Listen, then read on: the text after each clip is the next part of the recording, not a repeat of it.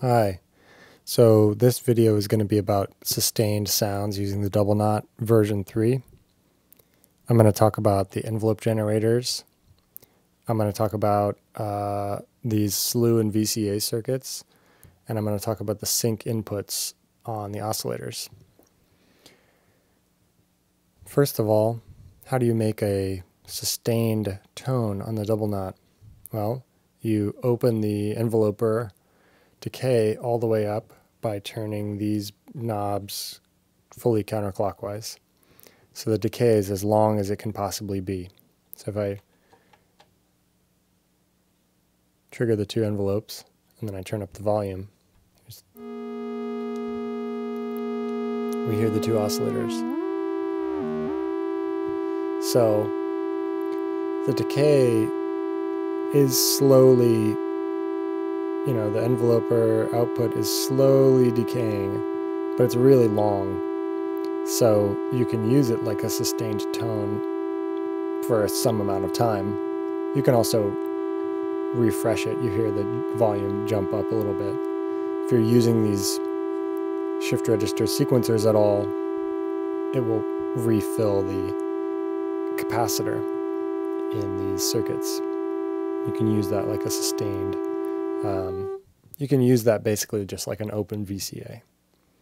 So I'm going to talk about now these two circuits, the slew and VCA circuits, which you can choose the function of each of these circuits with these dip switches on the back. So I have a pair of tweezers here, and I'm going to flip this dip switch, the third one from the right, down or up. It's off.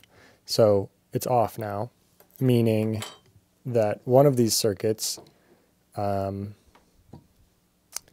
be a slew and one of them will be a VCA. So I can show the difference in that function. And there's a list of what those dip switches do in the manual. First I'll demonstrate the slew. We'll plug the clock in. We'll get these oscillators sounding. Turn this all the way down.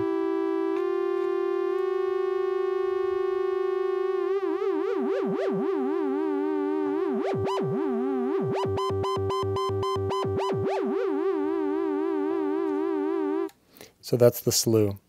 It takes the hard edges of a square wave and bends them out. It's like a lag. There's also a control input here. So if we take a signal from the shift register, I can enter some data here and listen to that. And we see when this output is on, it's slewing. And when it's off, it's held. So this can act a little bit like a sample and hold or a track and hold.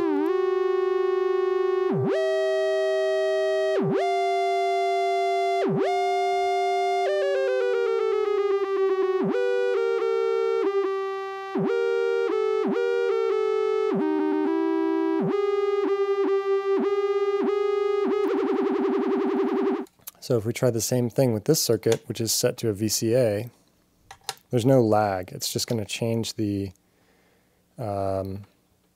volume of that signal that's going into the input. So let's listen and see what that sounds like.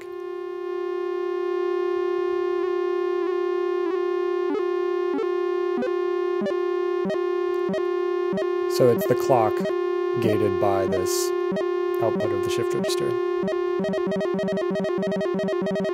So if you plug something else in here, like the other oscillator,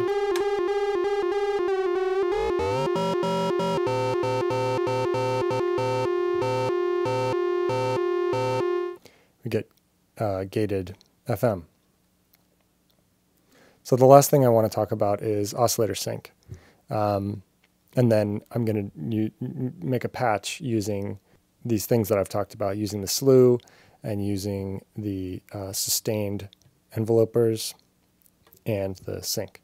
So this is the sync input that I just patched into on both of the oscillators. It's this port for each oscillator. And the most useful way to use this input is to patch a square wave of another oscillator into it. So you can sync one oscillator to another within the double knot this way. So if we listen to both the oscillators, we hear one pitch. And if I change this, that one pitch changes. But if I change this oscillator,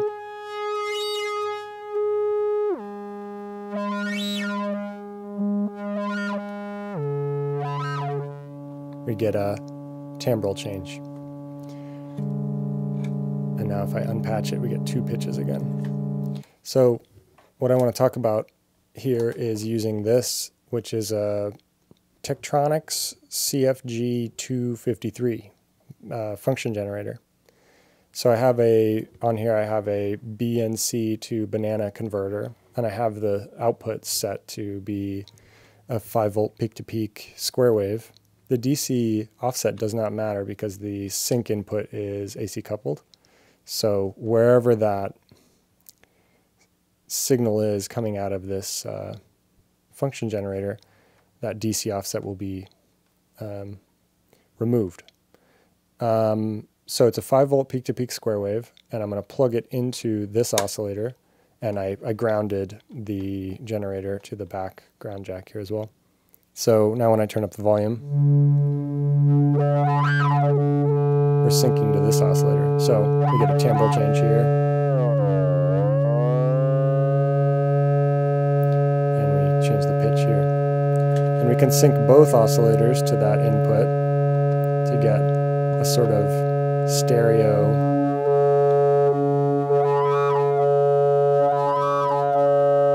timbral effect. So now I'm going to make a patch, just kind of using this effect of the syncing to the function generator. So here we go.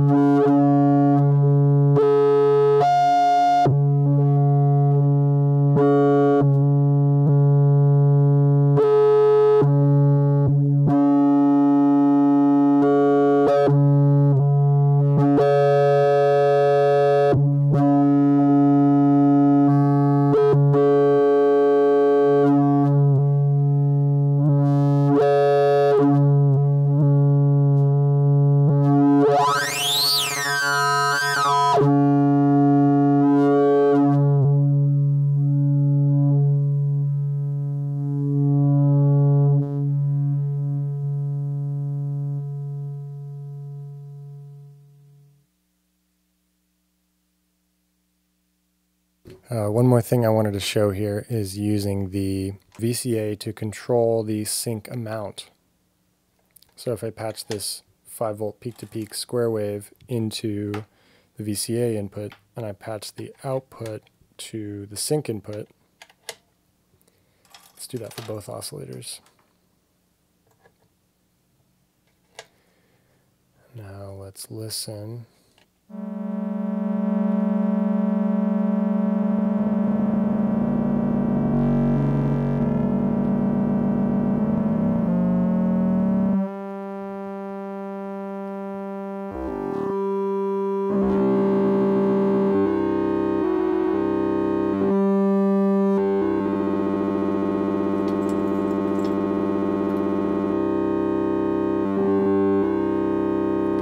Affect the way the sync sounds by running it first through a VCA.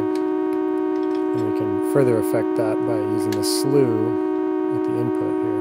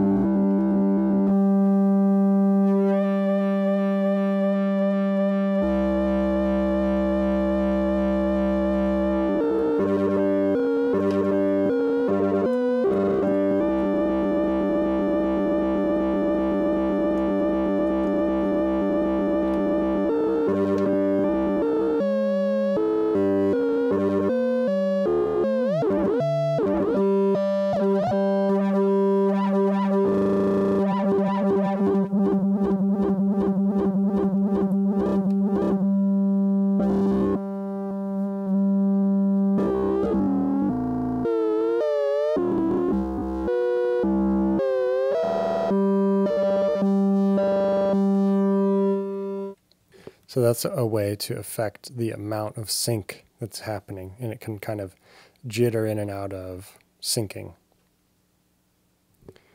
Hope you found that interesting and useful, and thanks for watching.